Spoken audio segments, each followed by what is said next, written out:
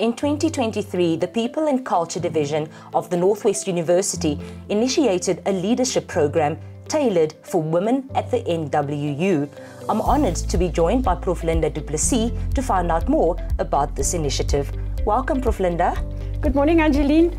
Yes, indeed. This year we want to continue with the program, and for that to happen, several processes will have to unfold. Just to remind you why we started this program in the first place, by empowering more women to take on leadership roles, we can break down gender barriers, we can create inclusive work environments, and create new pathways for future women leaders. So if you're a woman wanting to make a difference in your career, considering participating in this exciting program, take ownership of your career, join us in the journey, and stop underestimating your own strength. So, Prof. Linda, the idea is to create a community of practice that includes women in leadership roles across all areas of the university. So, what are the next steps? The first step that will follow is the appointment of ambassadors. These are women who are passionate about training and women empowerment. They will act as liaisons between their respective faculties or the departments and people and culture training and development.